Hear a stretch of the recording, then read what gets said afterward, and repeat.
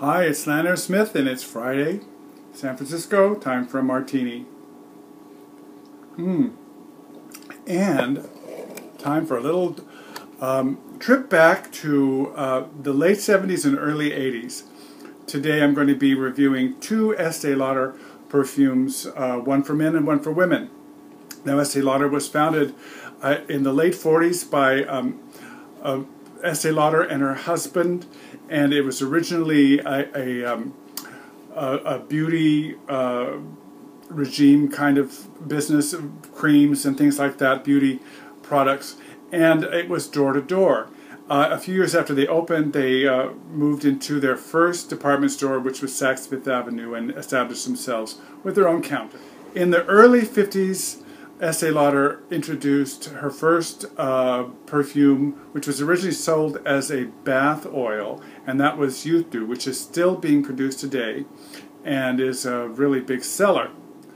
The first one will be Estee Lauder's Lauder for Men, which was created in 1985. And the other one was created a bit earlier, in the middle of the disco era of 1978, and that is Cinnabar for women. So let's begin with the notes for Lauder for men. Lauder for men, the top notes are juniper berries, clary sage, green notes, anise, galbanum, mandarin, coriander, cardamom. The mid notes are carnation, jasmine, lily of the valley, rose, and vetiver. And the bottom notes are sandalwood, amber, patchouli, musk, oak moss, vanilla, and cedar. And let me tell you, even though it was created in the time of the big shoulders and the fill-the-room fragrances of the 80s, it's in its present form, it's much more relaxed and laid back, and has a very classic barbershop, just had your hair cut, talcum powder vibe to it. It's a classic. I think that it is something that anyone who's interested in the history of perfume might want to explore. It really is a fine masculine scent, and it's still sold today. I got mine at Neiman Marcus at the Estee Lauder counter, and I really enjoy it. I like to wear it for work and for times when I want to be casual but still have a little bit of a sophisticated edge. It is a casual sophisticated fragrance. So that's Estee Lauder, Lauder for men. Now we're moving back to the age of the disco, and I can tell you it was quite a time.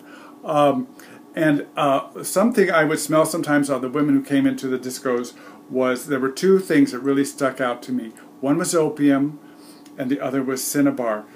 Cinnabar, Barbara Herrmann, in her wonderful books, Scent and Subversion, talks about Cinnabar being compared to opium. But in fact, she says that it's much more like a flanker to Youth Dew, kind of Youth Dew intense, and it definitely does have that signature. The notes in Cinnabar, now they're similar in many ways to the notes in Lauder, but I'll read them off to you anyway. The top notes are spices, peach, cloves, tangerines, orange blossom. The mid notes are carnation, cinnamon, jasmine, ylang ylang, rose, lily of the valley, and lily. The bottom notes are tulu balsam, sandalwood, amber, patchouli, incense, vanilla, and vetiver, and benzoin.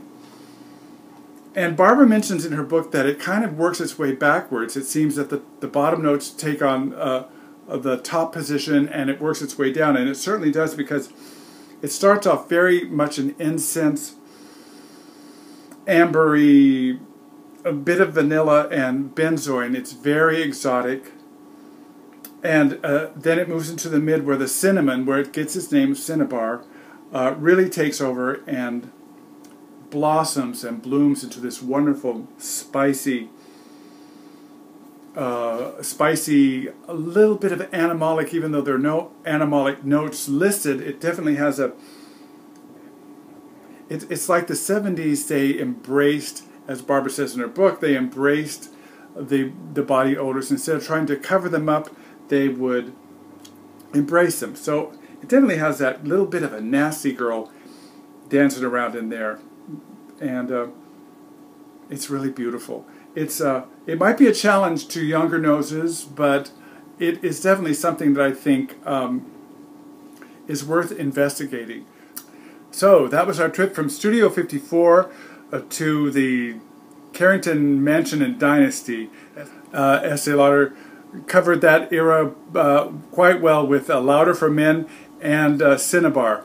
And also, they both can be worn by men and women today. They really do cross over each into an area of unisex, in my opinion. Definitely both are just smashing wonderful fragrances. So this is Lauder Smith from Sense Memory. Cheers, and remember, wear what you love and not what they say you should like. Ciao for now.